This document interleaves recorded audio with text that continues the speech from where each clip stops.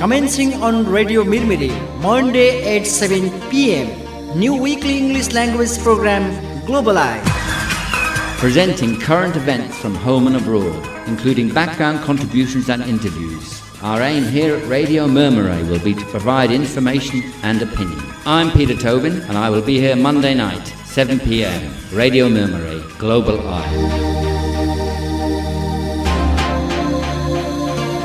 Welcome to tonight's Global Eye. I'm Peter Tobin. On tonight's programme, we will be dealing with the West's anti-Syria strategy and the State Restructuring Committee's report for Nepal. The West and Syria. Russia and China's Security Council veto on an anti-Syrian motion has for the present forestalled an attempt by the United States, Europe and pro-Western Arab states to pave the way for regime change and probable military intervention. The move for sanctions and condemnation runs parallel with findings of a UN commission alleging that over 6,000 Syrians have died at the hands of security forces, and concludes by calling for a comprehensive arms embargo. These take place against the backdrop of a sustained propaganda campaign in the Western media attacking the Syrian government on the grounds of its, quote, human rights record, calling for the resignation of President Assad and the end of one-party Ba'athist rule. As communists and progressives know, human rights are selectively employed by Western imperialists to justify aggression, intervention or invasion against states that are seen as hostile to Western capitalist interests. Why then is Syria singled out?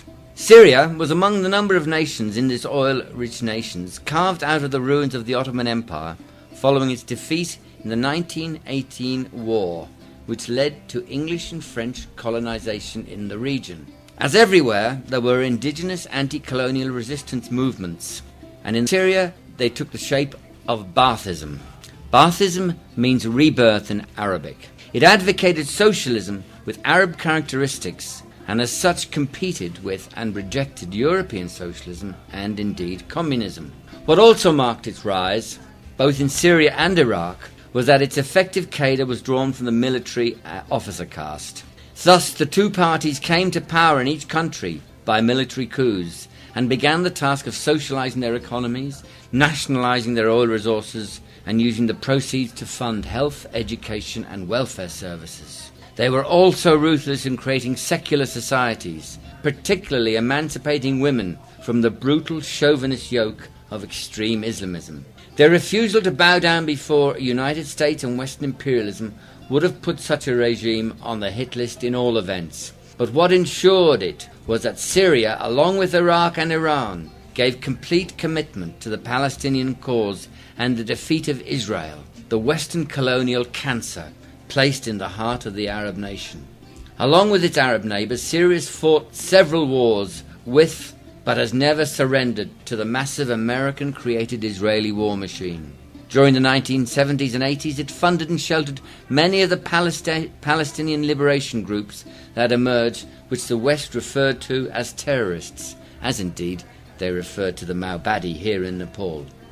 Only Syria and Iran, as coherent nation-states, remain in determined opposition to Israel and the aims of Western imperialism, and have come together to support the two most effective Arab liberation groups, Hamas, the Sunni organisation in the huge Gaza Strip, and Hezbollah, the Shiite resistance in Lebanon.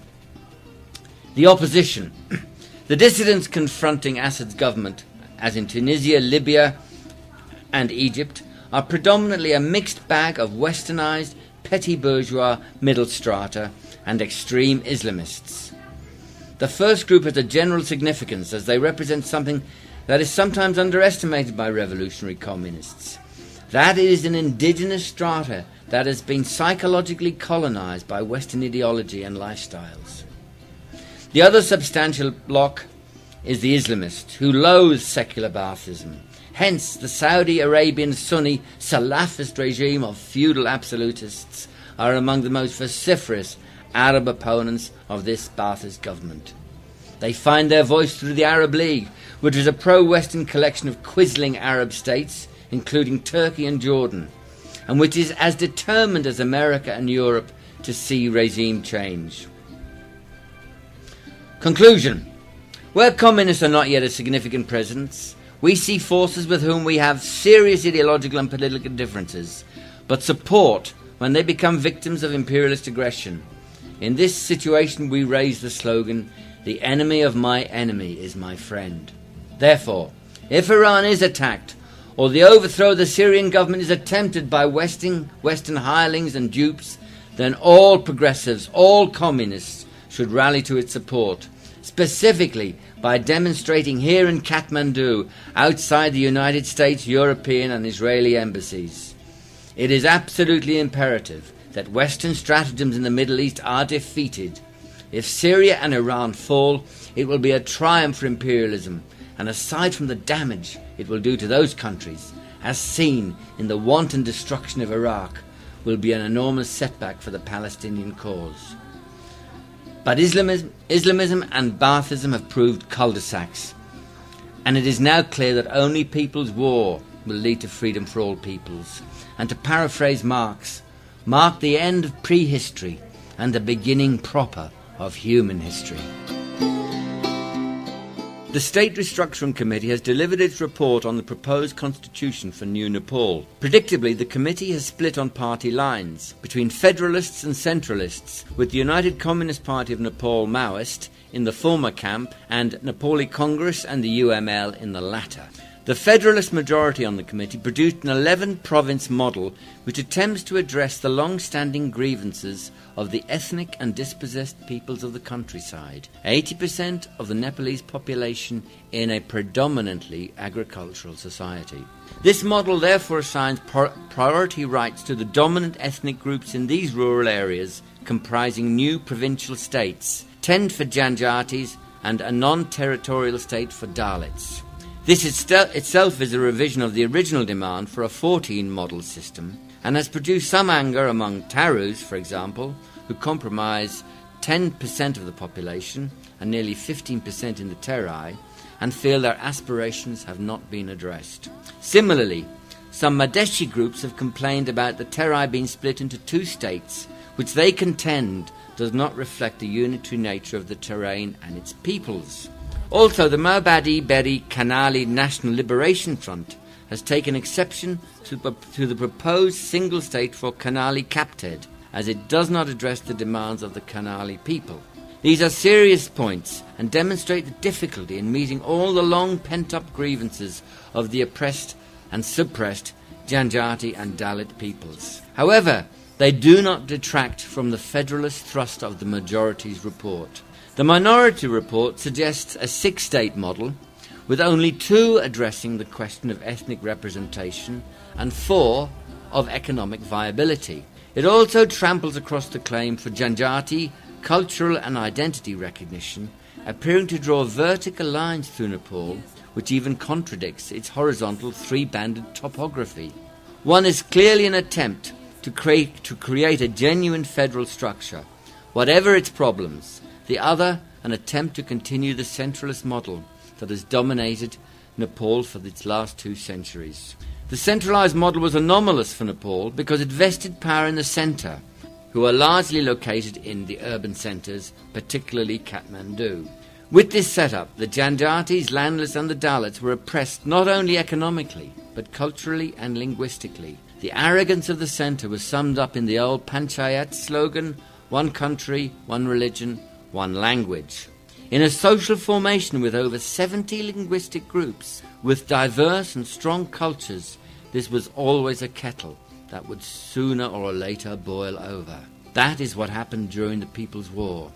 And under the dual power of People's Government, many of these wrongs began to be rectified. The centralists argue that federalism, by making too many concessions to diversity, will undermine the unity of the state.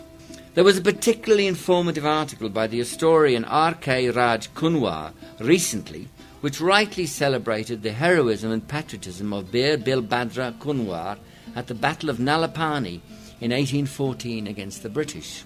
But R.K. asserts in the conclusion of this article that Balbhadra and other great figures from Prithvinarayan Shah to Bhimsen Thapa, who forged Nepal into a single nation, would be horrified to see the country broken into small pieces by imposing a federal system. I think he is wrong, as I am not convinced that these great nation makers would have supported the latter authoritarian, centralized, casteist Rana state, epitomized by the Maluki Ain of 1854, which among other regressive statutes gave Brahmins practically the right to murder with impunity. The fact that the People's War allowed 80% of the population to take advantage of a hitherto unknown freedom from state and caste terror proves that, to paraphrase the Irish poet Yeats, the centre could not hold. If only on economic terms, the case for federalism is unanswerable. Consider, Kathmandu is responsible for 42% of the total revenue of Nepal, and that out of the 75 districts, only 12 of them generate a staggering 94% of total national revenue, with a mere 6% left for the remaining 63. The only way, therefore, to redress the imbalance of centuries is a federal structure where for the first time all Nepalese will be equal. Divesting powers of law and order, media, transportation, partial revenue connection, housing, tourism, health and agricultural policy from the centre to the provinces will only strengthen the bonds between the many peoples of this great and promising country. That is the only real guarantee for unity in a new Nepal. The status quo is not an option. It is a recipe for further accelerated decline, as has been amply demonstrated by the recent history of feudalism and the total failure of over 50 years of free market capitalism that have reduced this country to decay and anarchy. Federalism, for all its difficulties, is both a cry for historical justice and the only practical way forward for a new Nepal. That's the end of Global Eye for tonight, here on Radio Murmuray. Thank you for listening, and I'd just like to close by thanking the team that helped put this program together. Divakar, our librarian, Kishar, our stand-in technician, and Prajwal, our producer. Thank you and good night.